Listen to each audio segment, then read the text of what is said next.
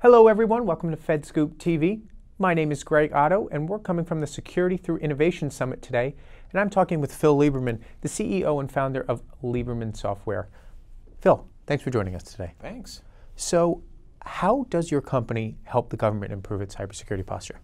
Oh, gosh, in so many different ways. One of the things that we do is we provide automation to them. So in terms of them having issues with getting enough labor to do cybersecurity and remediation, our technology allows them to magnify their capability. We also provide remediation. So for existing legacy systems that are in place, they can use our tools to clean them up. They can also use them for health checks. We're also involved in something called privileged access and also privileged identity management, and also privileged access management. So the idea behind this is that we control who's got access to what, for how long, and also provide attestation so that they understand who's got access to what and for what reason. So we're also part of something called adaptive cyber response or adaptive cyber defense. The idea behind this is that if they see a threat on a network, they can actually call our technology, and what we'll do is we will change all the passwords and all the SSH keys on that network so that if somebody gets in, manages to steal a key or a credential, we can change it in just a few minutes. The other thing that we're also doing is working with other agencies that have legacy systems like IoT, command, control, and communication systems that are in the field that are currently being managed manually, and so they use our technology in order to make changes automatically. So for example, in one of our customers, it takes them 2 weeks to make password changes. With our technology, that's only about 5 minutes. Wow, So we're here to help the government save money, to be secure, and also to get them to something called acceptable losses. The idea here is that we know in cyber warfare no solution is perfect. Our idea is that if you get past the perimeter, what we would like to do is make it so that we can limit the amount of time that an intruder can actually be in the environment and do any kind of damage with a stolen credential. Okay, so let's talk about that first part. You're talking about automation. Sure. How do you see automation evolving inside government agencies? Well, look, if you don't have enough people, that's really your only choice. The second issue is that when you look at the attacks are launched by automated solutions. They simply pick a group of addresses, IP addresses to go after. They hit them with a series of automated tests to try different attacks. And then once they get in, then they inventory them, and then they use those resources that they've now compromised to either do damage or to do mass exfiltration of information. The advantage that the attacker has because of automation is speed, which allows them to get in and get out and do their business without actually being detected, or if they are detected, their work is already done. The other element that we're also dealing with is the fact that many types of tradecraft don't really leave a trail behind them. And so our philosophy behind this and what our technology does for the government is make an assumption that an attack is underway and then uses automation to deal with that, to essentially clean the environment, whether you can detect compromise or not. But automation is about speed to response, getting acceptable losses, reducing the cost to the government and to the taxpayers, and also allowing the government and allowing the different agencies to be able to accomplish their mission at less cost and also a lot quicker than they currently do it today. And there's such a labor shortage today in terms of finding the right people to do the job. This allows them to magnify their capability. So we see ourselves as tool makers, as locksmiths, as essentially providers of automated solutions where we even work with other companies. So we work with McAfee, of course, for this show, but we also work with companies like SailPoint, CA, IBM, Microsoft. And so we collaborate with them and collaborate with the vendors that are already in place in the federal government. And so we connect up to all of that that's already in place. So as a company, we see our role as providing platforms and providing technology, and then documenting that, making it openly available as to how it works, and then allowing either third-party contractors or the government itself to tie all of our technologies together to get better results.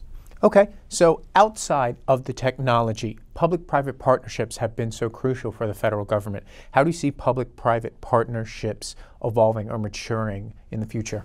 So there's wonderful things that have been happening in the federal government and in these collaborations, and we can break them down along a couple of different lines. For example, one of the things is that the technology, for example, that we develop for large cloud providers the automation that we provide for them, the ability to deal with massive numbers of systems and to give them resiliency in the cloud. It's the same technology we can also provide to the federal government. So the fact that the federal government now uses COTS, or commercial off-the-shelf software, and has loosened up things like common criteria, has allowed them to adapt this technology toward the benefit of their operations and also to the reduction of their costs. The other part that's also useful is that there is a co-sharing of best practices between the federal government and also commercial, which has also been really nice and useful. But the other thing that we see that's also good is we've even seen the creation of a new ecosystem in which government, private industry, and CNIs have begun to work together to share intelligence. And I don't mean this in intelligence in the sense of privacy, but simply the idea that if you attack one, you have attacked all of them. And so they have begun to cooperate with each other and to work with the courts, to work with law enforcement, so that you can tamp down attacks much more quickly. We saw one keynote that I saw recently from Microsoft was from Brad Smith when he did his presentation. He's talking about the ability to get a subpoena and a court order really in as little as 15 minutes. That when they see a real attack, they're really ready to go to the courts.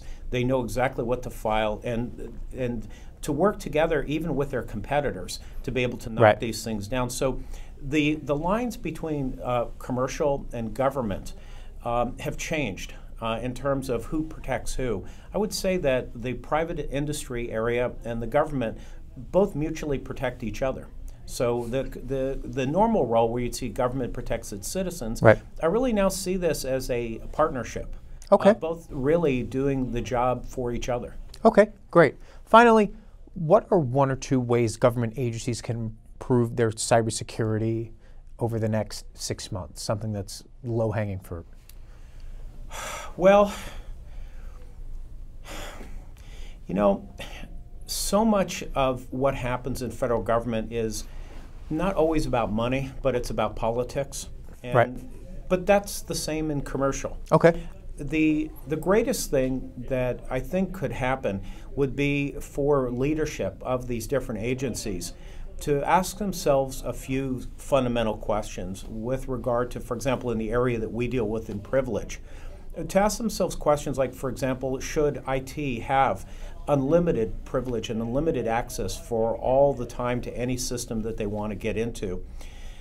But you know, that's an issue that affects us. But there's even a bigger issue, which is we would ask leadership to think about what the cost of some of their conveniences are.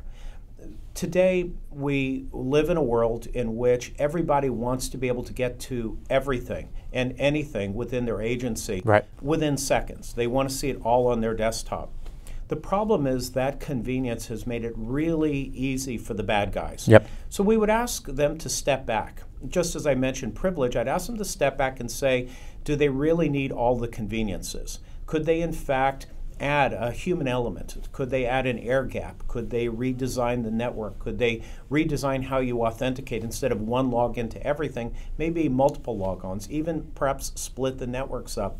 What I'm saying is that the best benefit that I have seen is that if you expect a breach, if you know it's coming, you can design the network to sustain and survive and to be resilient. So the biggest takeaway is to consider as a leader to work with IT and to help them redesign the way the organization operates for better resiliency. Nobody wants another OPM. Nobody wants, you know, what's happened at some of the intelligence agencies. But all of those were based on too much access to too many people without really enough friction. So as crazy as it sounds, what we would ask leadership to do is to consider reintroducing friction into their IT environments to make it a little bit tougher for their own people, but make it really tough for somebody who's not supposed to be there. Great. Phil, appreciate your insight. Thanks for stopping by. My pleasure. For all of our videos, check out our YouTube channel, and for more information, check out FedScoop.com. I'm Greg Otto. Thanks for watching.